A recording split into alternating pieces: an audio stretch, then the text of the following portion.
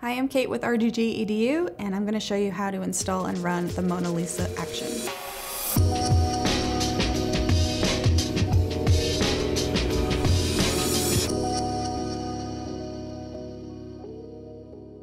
So if you're not familiar with actions, there are a couple ways to get to our actions panel. The first is to hit our play button over here, which will expand the panel.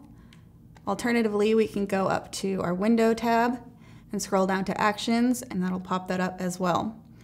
And you'll notice here that our action panel is currently empty. We need to load the action, and to do that, we'll go to our little tab up here, scroll down to load actions, and you'll see that I've got my actions saved into a folder on my desktop. If you haven't used the actions before or you just downloaded them, they'll be in your download folder.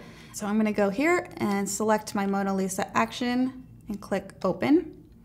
And you'll now see that it's loaded into the actions panel. Now if I expand my set here, I'm going to click on the actual action, and then to run it, we hit play, and there we have our action loaded. Let's take a look at the Mona Lisa action and see how it's affecting our image. So it's going to compress our dynamic range and brighten those shadows and reduce our highlights to give it this really beautiful, creamy, painterly effect. So let's break this down a little bit more. I'm going to expand our layers here, and you'll notice that this is broken into a couple different groups. First is our reduce yellows. And if I toggle this on and off, you'll see that it's a really subtle color shift, but it's taking those yellow tones and then it's bringing them into more of the red range.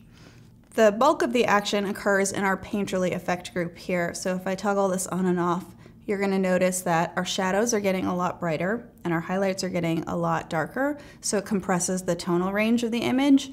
So now we have a lot more nuance and detail in the face area. So just to kind of show you before and after. So we're getting a lot more variation across the face in the skin tones for a lot of that detail, and this helps give that painterly look. Let's take a look at how this looks on another studio image. So I'm going to pull up our dancer here and then hit play on our action. If we toggle this on and off, it's going to add a lot more depth into her skin tone. You're going to notice minute differences in highlights and shadows. Come into our layers here, you'll notice that each of these individual layers is named according to its function. So if there's something you think that you might want to change about the image, you can go into these individual layers and toggle them on and off, get an idea of how they're going to impact the image.